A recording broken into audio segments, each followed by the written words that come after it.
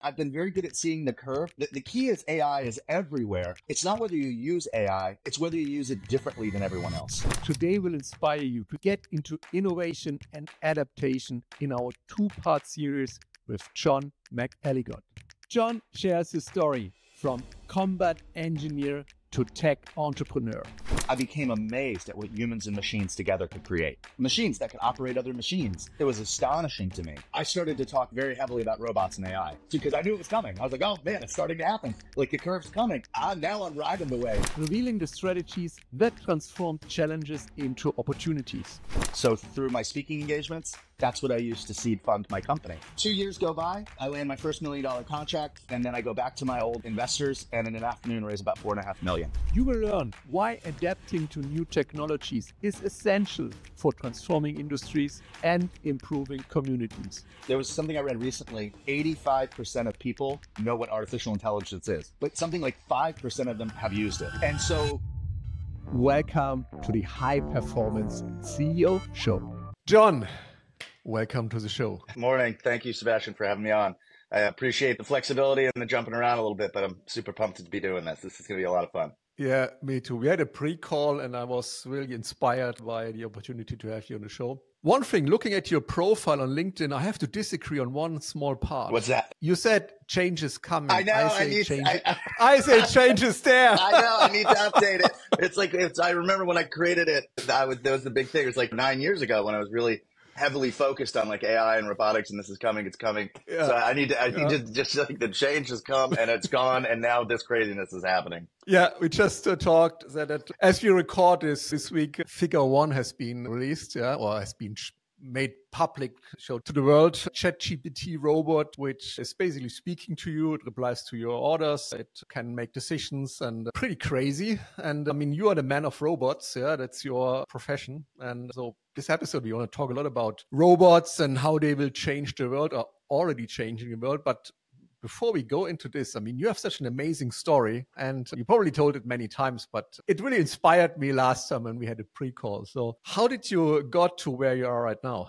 Yeah, so I'll give, I guess, a little bit of my background. So currently I live in a little town in Pennsylvania called York, Pennsylvania. If you've ever had a peppermint patty or any of your listeners have ever had one, it's kind of like our claim to fame. Also, first capital of the United States. The Articles of Confederation were actually drafted up the street from my house. We're a major player in World War II. There was a plan that came out of our town, and I can talk a little bit about that later, called the York Plan, that ended up getting adopted by the whole nation. But typical Rust Belt town, like former manufacturing. We still have a lot of manufacturing here, but we used to be this manufacturing powerhouse, and like a lot of small towns in the United States, we're a part of the Rust Belt. Luckily, though, for us, so we do have a lot of advanced manufacturing here. And because Pittsburgh is in Pennsylvania, we have a lot of robotics and AI out of Carnegie Mellon and the National Robotics and Engineering Center. But originally, I'm actually from Springfield, Massachusetts. And when I was 8, my family decided to become missionaries. So I actually grew up in the United Kingdom. So my dad started churches in England, Ireland, and Scotland. I came back when I was 18 to go to school. So I came back, I went to college in the United States. I ended up joining the Marines as a combat engineer. So like, combat engineers do like 7 different things, but my specialty was breaching and explosives. So that's kind of where I learned engineering, but I mostly just blew things up. I did get married very young, not married anymore. And all I ever really wanted to be was in the military. So I was focused very heavy on, I was in the Marines. I was going to do a lat move over, because the Navy, it's actually, the Marines is a division of the Navy. And so I wanted to be a Navy SEAL.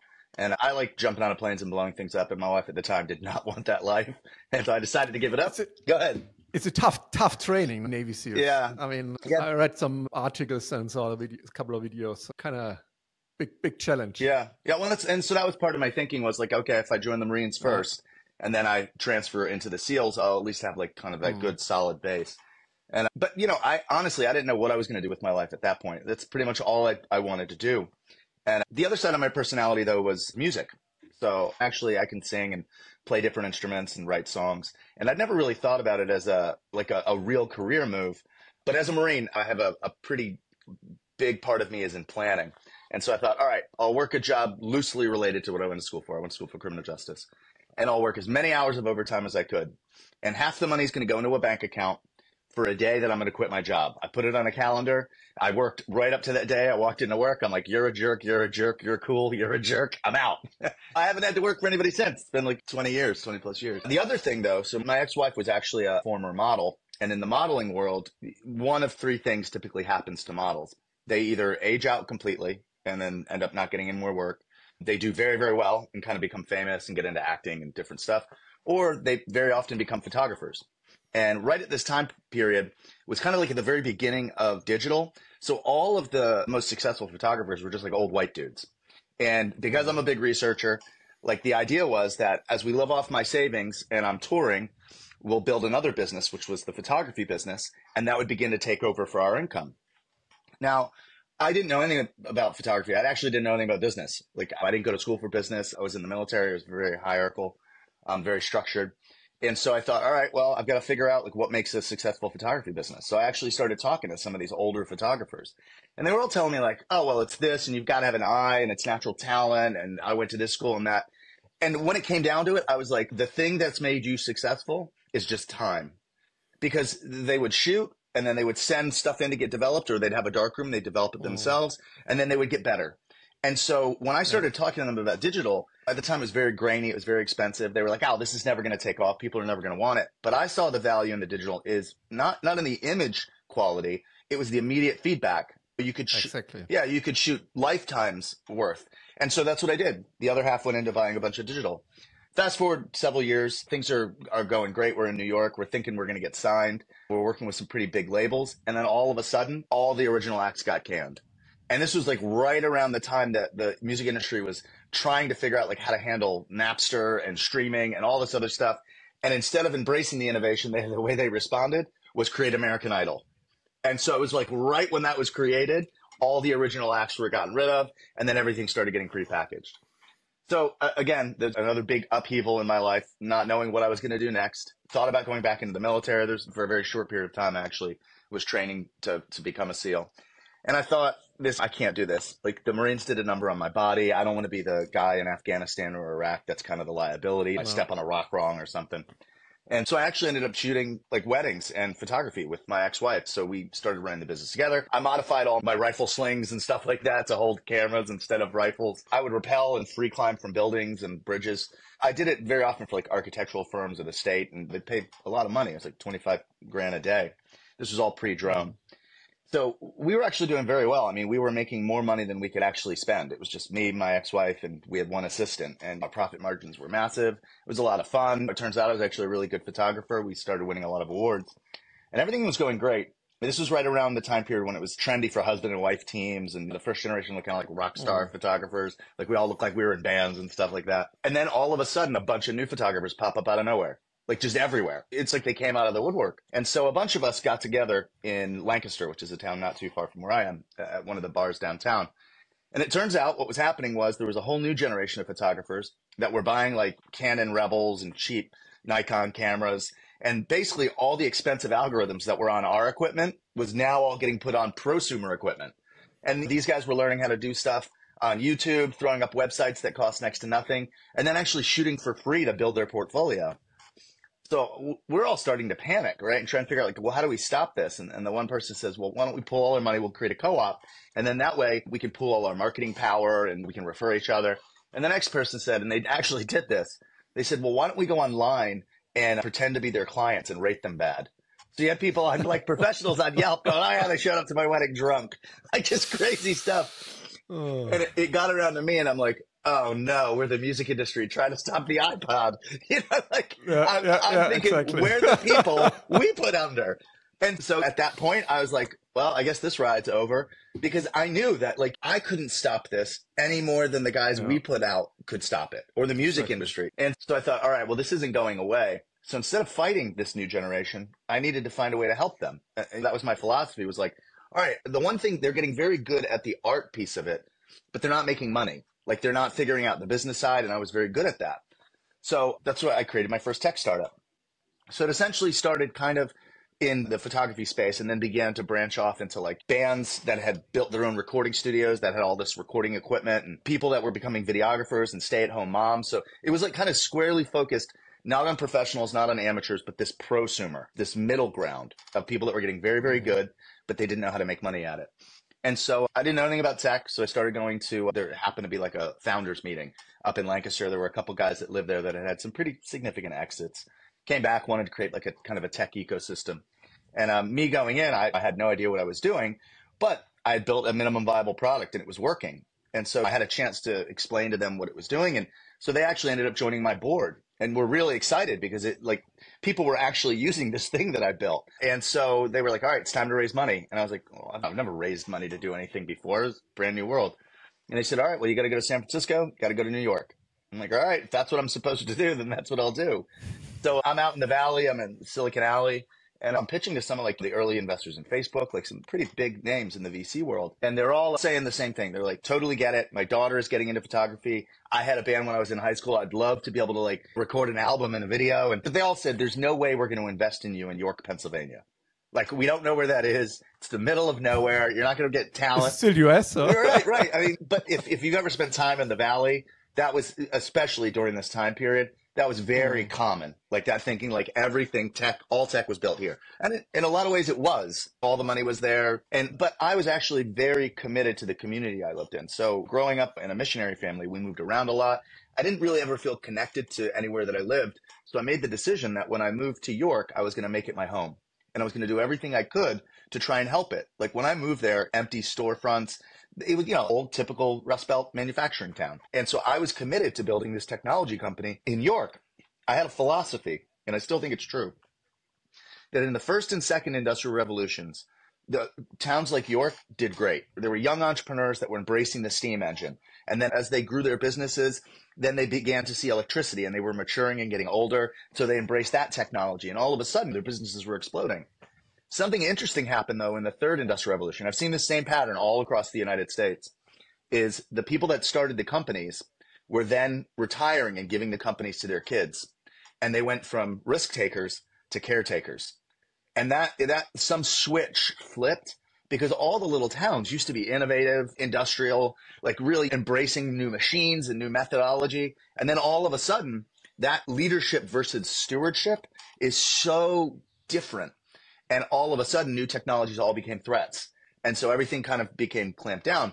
Now, I saw this happen, and I was convinced that, like, okay, so what's about to come next is going to make this other stuff pale in comparison to it. So somebody has to be the first, like the archetype here in our town. And so that was my goal. I wanted to be the first funded tech startup there. So I came back to York. I was actually really bummed out because I was very committed. I wasn't going to move. And I thought, all right, I didn't need to raise a ton of money. It was like $250,000 or something like that. And I thought, all right, there's got to be a way for me to raise money here. So while our town was very impoverished and there weren't a lot of businesses downtown, our baseball stadium, we got a baseball stadium built by the community, like $25 million, all funded from within the community. Market View Arts, like this art gallery goes up, $16 million, all funded within the community. I'm like, where the heck is all this money coming from? Because our town is like decimated, but there's these pockets of all this money. So I did research and I found that for a town, we were like 3 square miles. We had like 2 billionaire families and lots of old money in the tens of millions, hundreds of millions, just sitting on the sidelines, but doing things like that. And so I thought, all right, well, I'll just talk to those guys.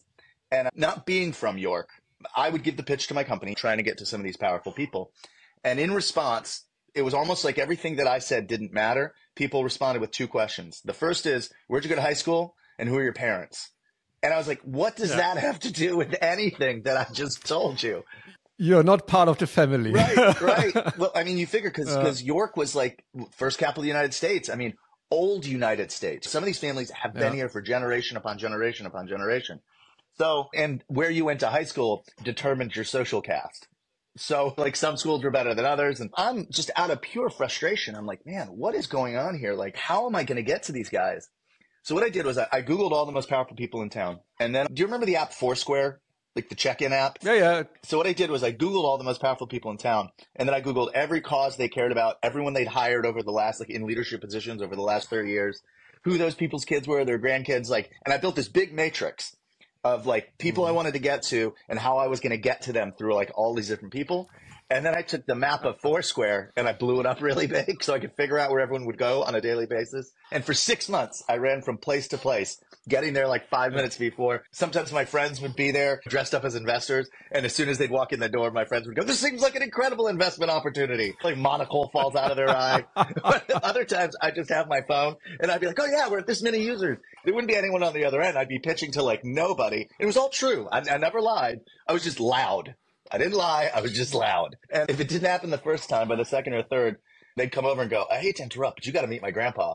So I found myself sitting in front of all the most powerful people in town. They started writing checks. Like, it was nuts. I ended up raising about $500,000. Amazing idea. Yeah, it was, again, I've been very good at seeing the curve. The key is, especially, and we can get into it a little bit later, because now that AI is everywhere, it's not whether you use AI, it's whether you use it differently than everyone else. In an age where it used to be like knowledge is power, and it's like you can Google anything. And knowledge is about to change. It's secret knowledge. Like, if you're using it differently, like you're using it in ways that are unexpected, then you can do like the kind of like social hacking that I did.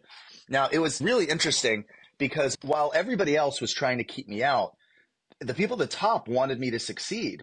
And it was interesting because I think they've been being told things that they wanted to hear over and over. But then the reality of looking around the town, it was like, all right, I put all this money into this thing and you said it was going to change downtown. It didn't change downtown. What's happening? And I started to realize that this hierarchy was built in a way where people didn't want to lead. They were waiting to take their turn. Like, we didn't have leaders, we had replacements. And so the people that were right below the top were like, okay, all we got to do is just keep the boat going. And so I was seen as something that was risky because I was unproven. I'm not from York. Nobody really understood anything about technology. So we built this product. It was doing pretty well. But again, I hit that ceiling. I was overpaying for talent. I couldn't get the talent I needed. I couldn't raise a Series A. A lot of the stuff that I was told was actually true. My business partner at the time ended up leaving. Like, we had like no money left. I mean, it was a really crazy time. And honestly, it drove a little bit of a wedge even in my marriage because the professional photography business was still running while I was trying to help what my ex-wife saw as our competition. And so I made all the first time entrepreneur kind of mistakes, became obsessed, like really laser focused, ignored everything else around me. But I ended up actually having to sunset that company. It was probably the hardest thing that I ever did. And there's other pivots and things that I did, but ultimately it wasn't going to do the thing that I wanted it to do. And in York, you don't fail and get a second chance. Like, we're a German Dutch honor culture. This is not like a fail fast, fail. You fail and you're done. Yeah, this is like, there is no fail forward. There's fail, get out. You know what I mean? It's like you're blacklisted. But interestingly enough, I go to my first investors, the local ones, and they go, man, we can't believe you kept going. Like, they were like amazed that I just kept going and going and going. So when I sunsetted the company, they said, all right, well, when you've got another idea, come back. And like, this was not what I expected to hear. So I was like, all right, I still believe technology is the key, but it's not going to be software. Like, software is like invisible. It's not going to be apps. Like, York is a touch, see, feel kind of place. So I thought, all right, well, what is it we're good at? Because instead of me trying to duplicate Silicon Valley, what is it that we're actually good at that I could build off of?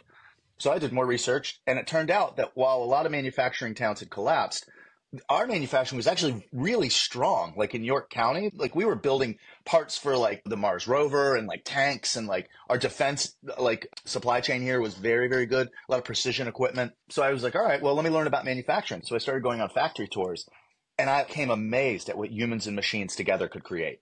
Like, it was astonishing to me. But then I got very nervous because I saw the same two things. I saw an aging workforce with no kids coming in and empty machines. Mm-hmm. So I was like, if this is what we're really good at, this is going to be a major problem because this cliff is coming. So I thought, all right, what's a technology that we can use in manufacturing? I was like, robots, machines that can operate other machines. Like, I thought York's good at that. We build machines. Robots are just machines. We'll understand that. Lucky for me, Pennsylvania has Pittsburgh. And so I kind of hacked my way into Carnegie Mellon and the National Robotics and Engineering Center, just wandered around campus, started knocking on doors and running into like different professors. Finally found myself getting invited to like see some of the stuff happening at NREC. And I was astonished because it was real goofy stuff. We talked a little bit earlier about Figure and some of these new humanoid robots. And the very early ones were all goofy and falling over. But the reality is, when I started to see researchers getting really excited, they were like, yeah, you don't understand. I get that it's just going like this, but it knows what a doorknob is. And like, it had just taken so long to get these robots to do anything that finally they were starting to do things. And so all the researchers, they all said the same thing. They're like, it's coming, but it's not here yet. So I knew if I went back to York and started talking about robots, I would be burnt as a witch. You know what I mean? They'd run me out of town they thought I was crazy talking about the iPhone's going to be a big deal. And so like, I thought if I started talking about artificial intelligence and robots, that's it. And so I thought, all right, I can't be talking about that stuff right now, but, you know, always had an eye on it. I was like, okay, It's going to happen. It's going to happen. Not right now, but it's going to happen. So I thought, all right, I got to capitalize on the fact that they're willing to give me more money. So what can I do that in the meantime, I can get a track record of success, because I didn't want that company, like the one company, to be kind of the thing as I tried and it didn't work. And so I actually was like, okay, well, they like building things. And so I got into real estate. So me and two former partners started a company. We actually bought a city block to start, and then all of Main Street. I mean, we went from doing $100,000 projects to like $30 million projects in a matter of 18 months. I mean, we grew very fast, just from the three of us, like 100 employees. It was great too. It was a lot of fun. We had all these different businesses. I took a lot of what I learned in the tech world and applied it to that. So it was a combination of us doing things like the lean startup combined with us not really knowing what we're doing. And so we just moved so quickly that we were outpacing every other developer. It was amazing. Like our city block on a first Friday would draw more people than the whole city. I mean, it was cool too. It was like bands living on the block and playing on the roof, and cops would shut us down all the time. And I mean, it was a blast. It was a lot of fun. Fast forward though, about 18 months, 2 years into this. So at the very beginning, we'd all committed to like none of us sitting on any boards. We wanted to remain outside of the hierarchy. And something interesting happens when you've been rocking the boat and then you get asked to get in the boat you've been rocking. It was one of those things where like all of a sudden we were this unstoppable force. And once that happened, the people that were trying to stop us wanted to start taking credit for it. And so all of a sudden we were all getting asked to sit on boards and be a part of different things. And I kept going, no, I don't want to do that. I want that. We exist outside of that. And that is the strength that we've got. So about 18 months into this, still things are growing. Like I said, we're doing $30 million projects about all of Main Street. Other cities were starting to come to us to say, hey, how did you do that? Which is kind of the goal for me, is I wanted to create this fertile ground to be able to do all of the things that I wanted to do and then connect all of these different communities together. And around this time, unfortunately for me, I was not only the senior vice president of the construction company and some other stuff, I was also the chief communications officer. And right around this time, this was actually 9 years ago to, I think February 24th was right when this happened. I started to talk very heavily about robots and AI. Because I knew it was coming. I was like, oh man, it's starting to happen. Like the curve's coming. So it's a witch again. Yeah. So I was too early. I've learned to temper things. And now I'm at this place. Like earlier we were talking about that the change is coming. Now I'm riding the wave. Before I was like dragging the train. And so I'm publicly talking about robotics and AI. At the time, no one even in the valleys even focused on this kind of stuff. So I'm seen as a complete lunatic in the community. My partners think I've lost my mind because I'm panicking about AI and like, what are we going to do when AI is all over the place? We need to make sure everyone's included. And they just think they literally think I've snapped. And so I go to our lawyers one day thinking I'm going to like sign for another property, because it was like almost every day we were buying new properties. And I go to sit in my seat and the lawyer comes in and goes, you're in my seat. And I was like, well, where do I sit? He goes, over there. And so these lawyers and my partners were all lined up and proceeded to tell me all of the things I was not doing according to the operating agreement. Now, take into account, when we started, there was only 3 of us. At that point, there was like 100 employees. So none of us were doing the things that were our responsibility in the operating agreement. But I learned a valuable lesson to update and stay on top of paperwork and stuff. If they want to find something, they find something. Right. So I ended up going from being worth millions to nothing, like in a matter of 5 minutes. And again, our community is a German-Dutch honor culture. And so the way you respond to things, you will be judged. And because I'd helped raise a lot of the money and I had relationships with the investors, I would be seen as fighting them, not the company. And so I made the decision that, okay, I'm not going to fight this. I wanted some kind of buyout, and I was like, I'll figure it out later. But right now, I can't be worried about that. Now, the next day, literally the day after this happened, I was supposed to speak something called the Pennsylvania Economic Development Association Spring Legislative Conference. So it's put on by our governor here in Pennsylvania. It's in Harrisburg. People from all across the United States come to it. It's all about economic development. And I had been asked to talk because we were the youngest at the time in the country building the way that we were building, like the speed, millennials building for millennials. It typically was big development companies doing this, not people like us. And so I was supposed to get up and talk about economic development and how we helped launch all these businesses. And the night before, I was like, I'm not doing that. I'm not talking about those guys. And so I drank a bottle of whiskey and rewrote a completely different keynote all about robots and AI. Like I'd never done like keynotes before. And it's like I pitched and I was in a band, so lead singer, but I didn't know what a keynote was even. But I was just so angry. I'm like, I'm not talking about them. Yeah, but this is fuel sometimes. I mean, for some people, anger is fuel. Right. The one thing I have learned though, so especially as I've gotten older, so anger, like that sometimes will drive you. The key is don't let it feed you. Overtake Yeah, you. you know what I Exactly. mean? Like, Yeah. because then it turns into vengeance or revenge. And that's like one of those things where it's, I think Gandhi said it, where it's like drinking poison and expecting the other person to die. Like, it's just, I've seen how it eats away at people. And I was like, yeah, I never want to be like that. And so I'm about to get on stage and I hand them the jump drive and they're like, don't talk about robots. I was like, I'm talking about robots, so you better put that in. So they end up putting it in. So I get up again. This was an economic development. Like 9 years ago, nobody was talking about this stuff. You know, I was supposed to be talking about like the coffee shops we opened and the artist incubator. And so I get up and I'm just like, start talking about robots and AI, showing people what's happening, where it's going. I tied it to a plan that came out of our town in World War II. Needless to say, nobody was prepared, but everyone was terrified. Like, you could see people like shaking. The person that introduced me got up and was like, well, that was terrifying. You know what I mean? Like, you could hear a pin drop. Yeah, people were hyperventilating. Watch the new Terminator Right. movie. No? Right. And so everybody's freaking out, except for one lady. Her name was Maureen Sharkey. And she came up and she goes, I've never heard about any of the stuff that you're talking about. Would you come to my town and tell that story?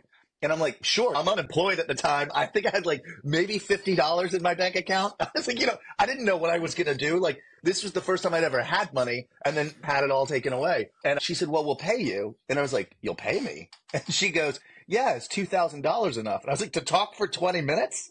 I was like, you're going to pay me $2,000 to get up and talk about robots? And she goes, yeah. And I was like, deal. So I find myself in like, I think it was like maybe Peoria, Illinois or somewhere, like this little town, and give the same presentation, terrify everybody there. It's like in an old Holiday Inn or something like that.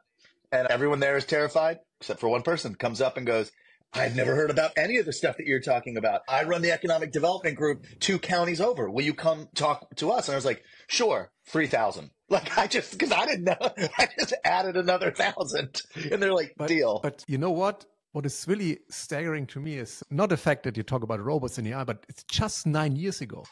I mean, what is 9 years? Nothing. Blink of an eye. Yeah, nothing. Yep. And the amount of development we went through in the last 9 years, and now by the week we have more stuff coming up. I mean, this is the amazing part. Oh yeah, but everybody still doesn't know about it. It's interesting. There was something I read recently that something like now, I think it's like 85% of people know what artificial intelligence is. Like now it's like a thing, but something like 5% of them have used it. Just an example, a client of mine, he's a director for a big international bank. And I was talking to him about AI and ChatGPT. I said, yeah, I want to learn about ChatGPT. Yeah? Can you create a workshop for me? I said, yeah, sure. So I sent him an offer, and he forwarded this offer to his procurement department for a ChatGPT crash course, just half a day. Procurement department came back, said, ChatGPT is not in the catalog of training which is authorized for you, so this will be rejected. Oh my gosh. And this is 2024, you know? It's unbelievable. Yeah. So not to derail, but I've seen this pattern of us making things that should be the focus, like hobbies. Like we did it with computer programming, right? When we needed computer programmers, they were after school clubs. By the time now all the kids are learning to code is writing itself. By the time it becomes a core, it's not necessary. Same thing with robotics. Like I was pushing to get robotics in regular schools, and robotics were like first robotics, like an after school club. And now all of a sudden robotics is like a big core, but now you're seeing things like figure, like humanoid robots and like robots that are figuring things out themselves and like doing things in simulations. And it's like, well, great. Now you're going to teach everyone about robots while the robots can do whatever they want. And like that pattern, exactly what you just said. Repeating itself all the time. Yep. Yeah. So 9 years ago. So think about it now. You're going through that in 2024. Imagine what it was like for me like 9 years ago when there was no understanding of any of this. Like I said, people in the Valley weren't even paying attention to this. So basically, I ended up getting a buyout. I can't get too deep into it. It's fine. It wasn't great. But part of my deal was I couldn't do anything in York for 2 years. At least anything in the same space. I couldn't tap into my old investors. So essentially for 2 years, I would just stumble into speaking engagement after speaking engagement. Like, I didn't know it was a real job. I didn't know. I was so used to getting paid nothing and touring with my band and then having to share that nothing 5 ways that like getting paid a couple $1,000s to talk was unbelievable for me. Good deal. But the real benefit was for 2 years, it gave me the ability to crisscross the United States to all these little towns. And I learned how to talk to small town mayors, county commissioners. I started to understand how local government worked, what were the pain points of manufacturers, get to know more manufacturing families. So it gave me like kind of a crash course in not just the technology, but in how to communicate it to non-technical people, because people weren't trying to do that at the time. Like they were saying things like, oh, well, nobody was talking about AI and robotics and what it was going to do. They were like focused on, okay, well, you need to create a Facebook page. Like things like when they talked about tech for business, that's what they meant. You get a website. Right, exactly. Social media, you name it. Now, one of the neat things was, and I said before, like the person asked, can I come? And I was like, yeah, 3,000. Like I just kept doing that before. And then all of a sudden I was getting paid 10,000 every time I spoke.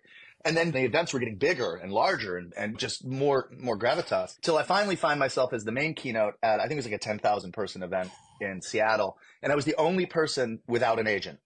Everybody else was represented by Gotham Artists, which is my agent now. And so Alec ended up like delaying his flight so he could watch me, because he was like, how the heck did this guy with no agent, I don't know who he is, he gets the main slot. Like the guy before me was the guy that led the team that put the Mars rover on Mars. And then it was like me. There's like nobody from York, Pennsylvania talking about AI and robots. And so I ended up working with Gotham Artists. And then all of a sudden my fee went up 15,000 to 20,000, 25,000.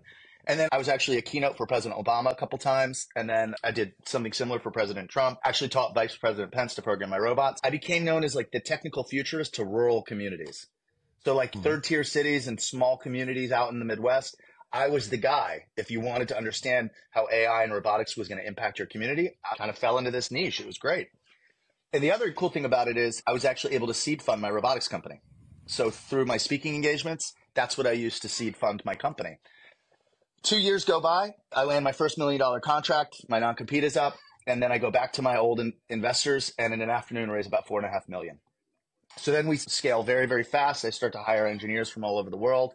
I was actually very committed to the educational piece. Like I was convinced that we were going to need less PhDs because, again, computer programs were going to write themselves. Computer vision was getting better. Like while we're racing to catch up, we're not going to need any of that stuff. Here we are, right, with ChatGPT and other generative AI technologies able to do this stuff.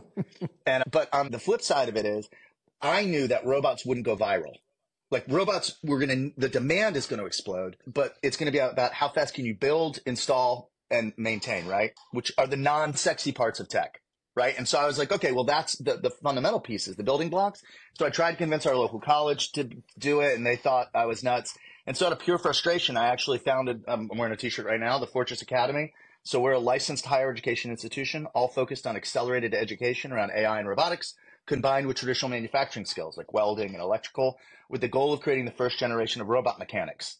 So blue collar jobs in robotics. That was kind of my thing. I also wanted to do something very large in town. And because of my real estate background, I actually ended up taking control of the center of our city. So we were going to build an innovation district where humans and robots would work side by side. It would be the first place like this. It was focused very heavy on our manufacturing capabilities. In the meantime, I partnered with the YMCA downtown. We raised a little over $1 million to turn an old bank building into the school. I ended up getting some more money from the state. Ended up also getting $6 million from Governor Wolf, our governor at the time, to start building. Was working with a very large defense company that wanted to take like 200,000 square feet of the innovation district. Like it was like literally everything that I've been working on was all coming together. It was astonishing. And people now were starting to, we believed in you the whole time. It was that same thing I experienced before. And then as soon as all this stuff was happening and coming to a head, pandemic hits. Like literally, like we open the doors for the building, we get the funding, we're going to break ground. And now the company doesn't need space anymore because everybody's working remote. And I had to focus on, like, at that point, Pennsylvania, our governor locked everything down. Like, and for us, the way our business works is we get paid in tranches and big chunks of it happen at install. And we were just sitting on all of these cells and robots we'd built and that couldn't get installed. I didn't know what I was going to do. The other thing is our town, while being a tiny town, I swear to God, everybody thinks they're in Game of Thrones. Like, if you've ever seen the show Game of Thrones, it's literally like these people like, we got to take this down. And I'm just like, what is happening? We don't have dragons. Like, why is everybody acting like this? So it was like a full-time job trying to stop people from screwing all my stuff up. But when I had to focus on my company, They systematically destroyed everything else. The building, I think, is still empty now. I mean, it's just the Northwest Triangle my project ended up falling through. Someone else stepped in, still empty. And so I went through like a major depression. My engineers started leaving, like they didn't want to be in York anymore. And so I was really bummed out. Like I was like, man, what am I going to do? Like it literally looked like it was all happening. Like it was like I swing for the fence. And it was like I hit it. And when that happened, and I'm not the only one that went through depression in the pandemic, obviously, right? Especially with business people. Like there were people that built multi-generational businesses that just disappeared. And so it was just a painful time, I guess, for all of us in the business world. I also lost the business to the pandemic. Really? So, what happened? I don't want to deviate too much, but I'm curious, like what happened for you during that? But basically, we've been in a very big project for a client, and due to the pandemic, this project was sort of postponed and then canceled in the end. And then I had all these people not having anything to do, and we basically, I basically retired from this business at this point. It's rough. Like happens. Yeah, like you said, I saw all my projects disappear and fall apart. It's traumatic. So in all honesty, I'm naturally a very optimistic person. And I like to get people excited, and that's a strength of mine. But when I was going through that at the time, it was like it was dragging myself out of bed. And you could see like my teams weren't as excited anymore. And it was very difficult for me to get excited. And so I don't blame them. A lot of them now work at Tesla and SpaceX and other places like that. I had a very young, aggressive team, which I made mistakes with because robotics is a mix of advanced technologies and old manufacturing skills. And with computer programming, it's a little different, right? Like you want to get young people with computer programming, but if you do some spaghetti code, you can fix that later. You can't do that when you put a hole in the wrong place or you measure something wrong. And so a big chunk of those millions I raised, I lost because I had no idea. I was trying to apply all this stuff from the tech startup into this weird blend of a world. There's just not a lot of robot companies. Even now, there's not a lot of robotics companies. And so what ends up happening is I'm down to just a couple engineers now from like 50. There's just a couple people left. And I'm really bummed out, not really knowing what I'm going to do. And a friend of mine was in Mexico City and getting some money from something called the NEAR Foundation. They were a blockchain protocol. And he wanted to set up an extended reality lab, and they needed a robotics expert. And I hadn't traveled. The travel ban had just been lifted. And so I was like, all right, well, yeah, I'll come down. I've never been to Mexico City. It seems like a pretty cool place. So I go down and I'm helping him kind of set up this lab. And at night I'm bored. So I'm on the dating app Bumble. Like I'm on Bumble swiping right. And I match with this beautiful Argentinian girl. She's an NFT artist. I mean, she's super talented, amazing. We're still friends. And I was like, man, you're incredible. I was like, I've never met an Argentinian before. I was like, are all Argentinians like you? She goes, yes, we are the best, which apparently is like a thing that Argentinians do believe. And so I go, really? So it got me thinking. Like I came back to York and I obviously only had a couple engineers left. And young engineers, again, had burned me. Like they just made mistakes. It's very difficult to find experienced engineers in the robotics world. It's just very, very hard. So I go, all right, I'm going to put one of my most difficult jobs that my teams here struggled with. I'm going to see if I can hire some Argentinians and see how they do. So I put my most difficult job, I think it was like on Upwork or something. The first guy that applies solves the problem in like an afternoon. I was like, get out of here. So I put another difficult job, zero in just in Argentina. The next guy hops on, solves the problem. And I'm like, you got to be kidding me. And so it turns out Argentinians are like very, very smart. Amazing people. Yeah. And especially in engineering. Like they had the world's second largest economy, second largest railroad, second largest dam. Like, and then Perón came in but overall, I mean, just very, very creative. And so I'm like, all right, well, I'm going to hire some Argentinians. I got to figure out like how to do this, right? Because again, we're a very physical world. So I started embracing 3D scanning. Like we bought a HoloLens. So we started using augmented reality headsets. So the engineers there could see what my engineers here were doing and drawing over it. Again, I was seeing where all this tech was going. So I was like, all right, I got to figure out how to use all this stuff. So I'm bringing it together. I ended up going down to Argentina. Like as soon as I hired that first guy, I was like, all right, I need to gain their trust. And so I went down, we hiked up in the mountains, spent time with their families. And so now I have a team down in Argentina that works seamlessly with my team here. Again, by embracing like all of those technologies. All of this is starting to work very fast. And while the things in New York were falling apart, those seeds I planted during those 2 years when I was in that non-compete, just traveling around, people were calling me. Because they were, they were seeing the things that had happened before. So all of a sudden I was getting asked to go back to all these communities again. So then I started to see like the demand for robotics beginning to explode everywhere. And I was like, okay, well, I'm not going to be able to do this like on my own. Like before it was going to be kind of York and we were going to be York centric, but now the demand is exploding. So I started to think, okay, well, how do I duplicate myself so that I could expand at a very rapid rate? I've been experimenting with generative AI very early on. And then I started to see, like, when GPT-3 came out, I was like, it's here. Like, all of these like tools and these things that these exponential curves were all crossing each other. Like they're all starting to, and the interesting thing is I was seeing them cross each other and then begin to carry each other. Exactly. No, they support each other and create more as a result. This is the amazing part. Right. And so that drastically shifted even my mindset. So we've been training our own agents, and I'm hoping to work with you on some of this stuff too, because I think this would be a lot of fun. Is I'm starting to train on how to be an AI to be a project manager and an AI to like do all of our ordering. And the interesting thing is what I've been doing is I've been giving our agents, not just telling them to speak in Spanish, I've been feeding it like Argentinian Spanish, because Argentinian Spanish is different than like generic Spanish. So it's been great because now I can bring on non-English speaking engineers and they interact with the AI. And so it's like all of these things are just starting to come together. And that demand, the demand for robotics is going to explode. And we can get into like some of the reasons for that. I actually think the pandemic is one of the things that is going to accelerate robotic adoption, especially in the US, because Americans' attitudes towards work have changed drastically. Oh, everywhere. Everywhere. Right. I listened to podcasts this morning where they talked about Gen Z, young people. And for some of them, work is not the most important factor anymore. Like for us, 40 hours a week. Oh no, this is too much. This is unhealthy. And I mean, with all the economy going down, people are not interested in work. I mean, we need something like robotics to get the work done. We're going to have to. And so the interesting thing is, and this is what I try and stress to people, is that because I love people. Like in general, it comes, I guess, from my family's missionary background. Like I can't turn that off. Like I started my robotics company to help people because in the robotics world, it's about how many people can you get rid of. And I'm thinking, how do I do this responsibly? Like responsible disruption. How do I learn the lessons from the last industrial revolutions and not just plow through and make all those same mistakes, which is I wrote a children's book and we can get into that a little bit later. But so I was focused very heavily on creating a robotics company that puts people at its core. And so that's really been my big focus. And I try and communicate to people that while they're like, I want flexibility, I want more money, I want this. And I'm like, you want more, you want to output less at the same time that technologies like robotics and AI are getting better in capabilities and dropping drastically in price.